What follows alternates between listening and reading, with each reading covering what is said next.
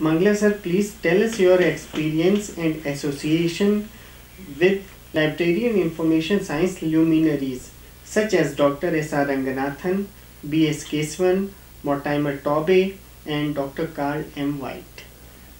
That's an interesting question, Salman. I feel that you are asking me to talk about my teachers and prominent people in the profession. And I must say that when I think of Dr. Ranganathan, I feel that he is really a person who can be given all admiration by library professionals, not only in India, but in the world as a whole. Dr. Ranganathan, as you know, was a professor of mathematics when he started his career, and later on shifted as librarian at Madras University, and after joining there he went for training to library school in London. He had teachers like Berwick Sayers and others, and after coming back from London, on the way he decided that he must introduce some new things in the profession, and colon classification was the outcome.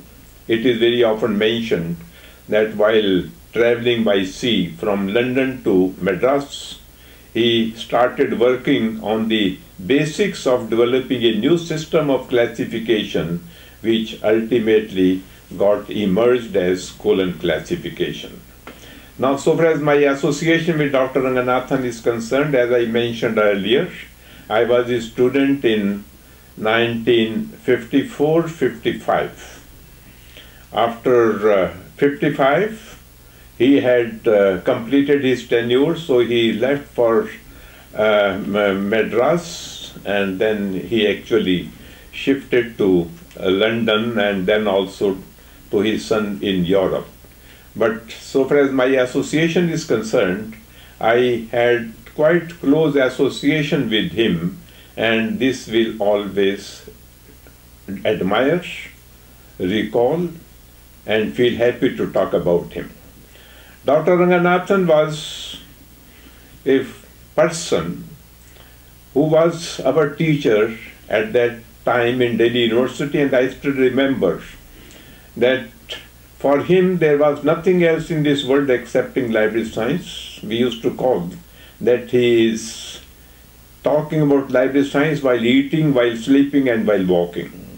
I must mention here one experience that I used to stay on Delhi University campus in Jubilee Hall, and very often we will find Dr. Ranganathan calling us in the morning for morning walk, and we will walk along with him on the campus, and while on the campus we are walking with him, he is giving lectures, and people used to laugh at us and talk to us that this is the mobile class of Dr. Ranganathan on the campus. This is how I recall my association. His contributions in the profession are enormous. Author of about 60 books, almost 3,000 articles. Among various contributions which he has made, I only mention not colon as one of the major contributions, but some of the writings which he has done, which must be admired. And one of them is Prolegomena to Library Classification, 5 Laws of Library Science, which will remain green for all the time to come. And he developed a library development plan which was published by Delhi University in 1951. And another prominent book which even today gives us the background of functioning as the efficient librarian is Library Administration. There is an enormous amount of information I can go on talking about Dr. Ranganathan, but to summarize, I must say that he was a genius, a person whom I will admire all the time in the field of library and information science. My association with him continued almost up to 1972, It's difficult to believe, but I mention it, that in 1972, when I became professor in Delhi University, I wrote to him that I would like to meet him, but he said, you come sometime in December and we will have a lot of interaction. But unfortunately, he died in September 1972. But before I say something about other prominent people, I must say that Dr. Ranganathan was one of the experts. When I was selected as a reader in library science in Delhi University, because in those days the Vice Chancellor of Delhi University was Dr. C.D. Deshmukh, and C.D. Deshmukh and Dr. Ranganathan were very close with each other, and it was difficult to believe that Dr. Deshmukh will invite anyone less than the stature of Dr. Ranganathan as an expert. And I must say that I was interviewed almost for 1 hour and a half for the post of reader in library science, and that occasion I can always recall with pleasure, that I was able to interact and give my answers to questions in a manner which could satisfy the selection committee where Dr. C.D. Deshmukh was presiding. Now, when I look at other prominent teachers, before I talk about B.S. Keshavan, I must say that at Columbia University, I'll rate Professor Mortimer Tobey as a great and eminent teacher at that time, not only at Columbia but in the world. It's difficult to believe that sometime about 25 years back, they brought out a list of 100 prominent professionals, and Dr. Mortimer Tobey was one of them. And he taught us at Columbia University. I attended 2 courses. One was the science literature, and the other was the computer application in library science. I must add that we were the first group in the world at Columbia University which opted for a course in computer application, because in no other library school at that time in anywhere in the world, in other countries, such a course was being taught. But I must say that as Ranganathan was prominent and controversial in India, so was Mortimer Tobey, a controversial man and a prominent man, a man who introduced the concept of coordinate indexing, uniterm indexing. And one incident which I feel like mentioning, that in one of the classes, when I was listening to him, after the class he said that you are a student of Dr. Ranganathan. I feel very proud about it that you talk about him.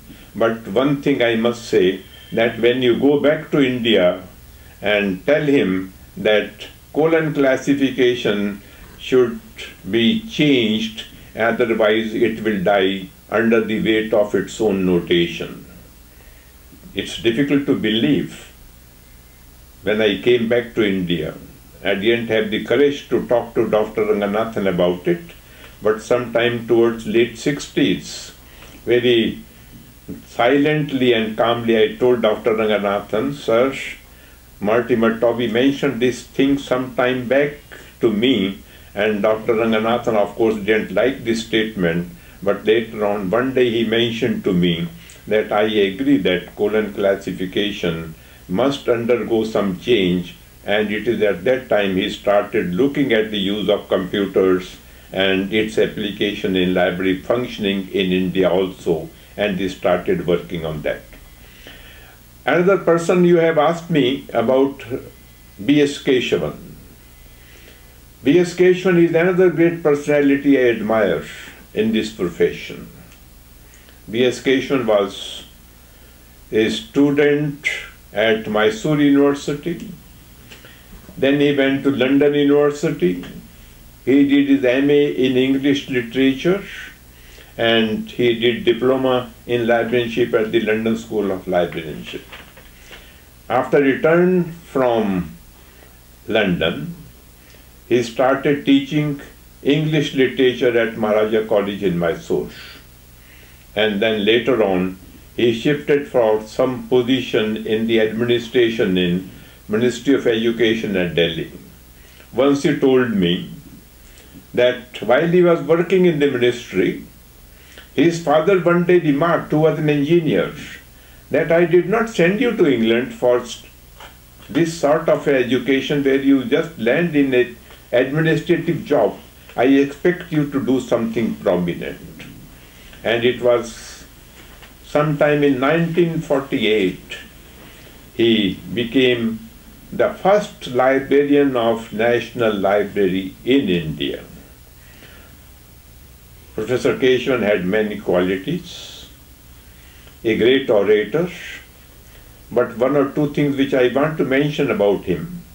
The first librarian of National Library, Calcutta, the first full-time director of In-Stock in Delhi, which he joined in 1964, and the man who initiated the whole process of establishing National Science Library. And when I mention about it, the purpose is that he was a great institution builder. He will always be remembered for his qualities of a great builder of institutions and also a great orator and of course a great human being. It is in that context I remember him and admire him and put him at a high pedestal to be one of the prominent library professionals. So far as other library professionals are concerned, like Carl White. Professor Carl White, he was also my teacher at Columbia University. Carl White had earlier functioned as Director of Library at Columbia University and also as Dean of Library School. But in 1961, when I joined Library Science School at Columbia University, he was one of the professors. A great scholar, a great visionary, a man who will think about the whole profession as something like a river which will like to give water to the academic community in any walk of life, and this is where I admire him. And later on, it will be interesting to mention that Carl White was invited by Dr. C.D. Deshmukh in Delhi University to prepare a report on the functioning of Delhi University, and the report which he produced sometime in 1961 can be considered as a classic document where he gave a full picture of development, a roadmap of development for the development of Delhi University library system. And this is where I admire him and also I praise him for all his dedication. Only one thing which I must not forget to mention, sometime in 1970, after I had joined as a professor and head of the department at Tabriz University, I sent him a letter mentioning that I am in Iran, and the reply he sent to me is still something which I keep in my files with admiration.